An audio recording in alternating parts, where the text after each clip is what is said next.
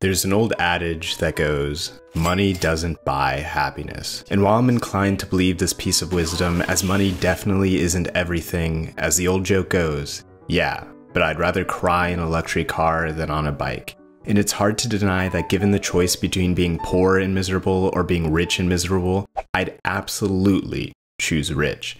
But as things are today, the landscape is becoming harder and harder for people, especially young people, to keep up financially, with financial nihilism on the rise. I see it all over social media as confidence in today's system is slowly crumbling before our eyes. I know where you're from, okay? And where you're from, the young people feel like housing is a price out of reach. They feel like access to good jobs is diminishing, and where you're from, housing is just too expensive. They feel their politicians are a little too old and out of touch, and that they're not adapting to the changes of modern society. Technology is moving so quickly, and they haven't been able to regulate it. That's your location.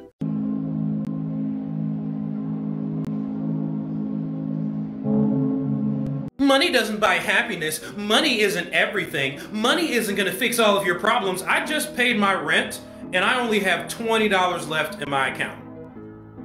And my first paycheck for this new job that I just started, that doesn't come through until next week. And I'm running out of gas in the car that I need to use to get to work. If you're rich, stop talking. Okay, stay out of this. Tell me the biggest lie an adult has ever told you, and when you figured out it was a lie. Money can absolutely buy happiness. Money can buy happiness. Our parents would raise us to be like, oh, money can't buy happiness. But then we would grow up watching game shows where people are awarded money. And what do when they get the money, right? They don't look too angry about it. You know what I'm saying? They say like, oh, money can buy you a bed, but it can't buy you any sleep. Come here. Every single insomniac right now wouldn't mind $1 million. You get what I'm saying? Right? They tell you like, oh, money can buy you a clock, but it can't buy you time. Yes, it can. Give anybody working a 9-to-5 a lot of money. Now they can take as much time as they want to spend with their loved ones. These little wisdom things aren't working because we can now see money can absolutely buy happiness. You get what I'm saying right now? What's that saying that I love so much, right? They say money can't buy happiness, but poverty can't buy you anything at all. So let's take a look through the lens of Bong Joon-ho's Oscar award-winning masterpiece, Parasite, to try and answer the question, money may not buy happiness, but does poverty afford misery? But before we begin, I'd like to thank viewers like you for your support. If you're new here and enjoy my content, please like and subscribe as it really helps the channel grow so I can continue making more. Now, back to the video.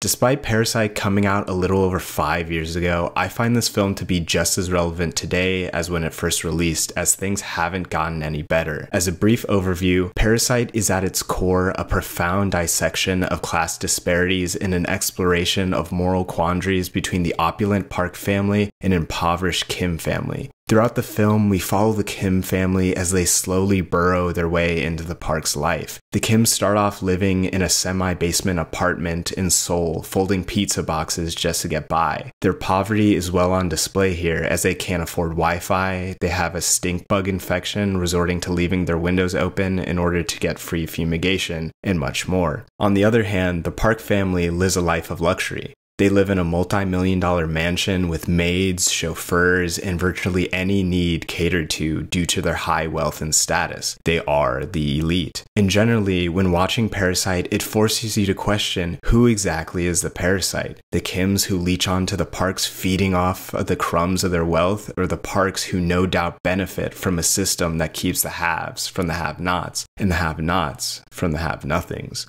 But what does this film have to say regarding happiness? Is poverty a damning road to misery? Is wealth the pinnacle of happiness? After all, what's the point of having all that luxury if you're miserable anyways? So who's happier? The Kims or the Parks? Let's begin with the Park family. The Park family sits atop of the social hierarchy and are afforded all the spoils of life that comes with that. Their living conditions are better, they have better, more healthy food. The flood that's a life-shattering catastrophe for the Kims is nothing more than a minor inconvenience. Their class shields them away from many discomforts and hardships that plague the lower classes, and in some ways they're completely detached from the realities of modern-day working-class people.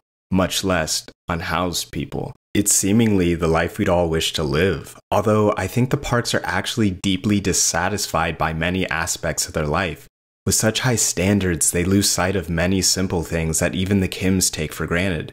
For instance, the Parks aren't really a connected family. Mr. and Mrs. Park aren't really involved in their children's lives. Because they're able to hire a tutor for their daughter or a therapist for their son, they themselves are not as connected with them comparatively as the Kim family. Wealth may liberate them from monetary issues, but it separates them from connecting with the people that matter around them.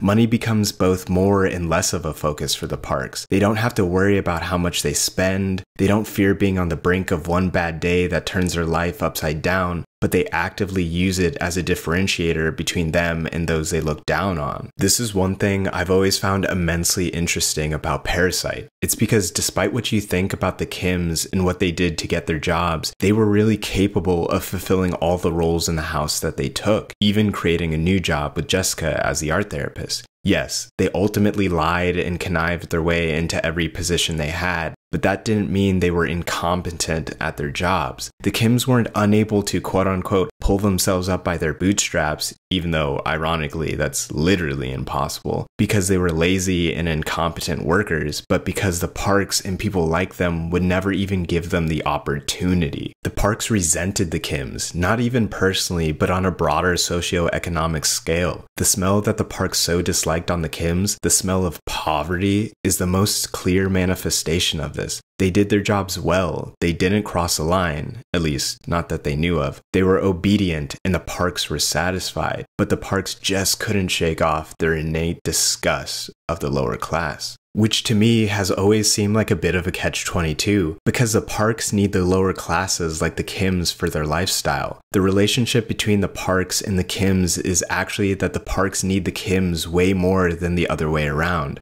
i.e., the Parks don't get maid service, expensive art tutors, or chauffeurs if not for those pushed so far down they'd kill for the opportunity to eat the crumbs off the plate of the Parks. Which brings my focus to the Kims.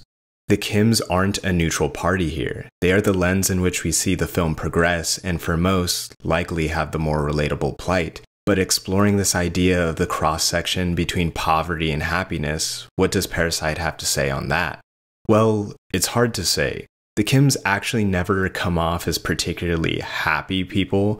They too put a great emphasis on money and how much they make, or more like how little they make, which I believe robs them from the joys and fulfillment that comes from free things in life that they do have over the Parks, such as being a connected family. But at the same time, I do understand it. Considering how close they live on the edge, and sinking down even lower is a very real fear they face on the daily, I don't think I would be any different. And studies have shown that there's a correlation between money and being happier due to many different factors. So which is it? Does poverty buy misery or not?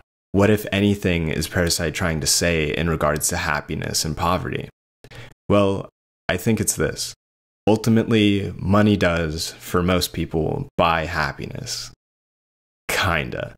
That's because in order to have happiness, you need to have some basic needs met first. It's hard to be overwhelmingly happy if you have no food, you're consistently unable to pay for bills, or your family is on the brink of homelessness. All things that the Kims face. So of course they feel money would make them happy, because most of their problems stem from not having basic needs met. But this only goes so far. The Parks are so wealthy, they never worry about not having their needs met. Yet all that money doesn't help because they still need drugs to get high, they don't really connect with their children, and Mr. Park's ego is so inflated he can't even have a real conversation with anyone he believes is beneath him.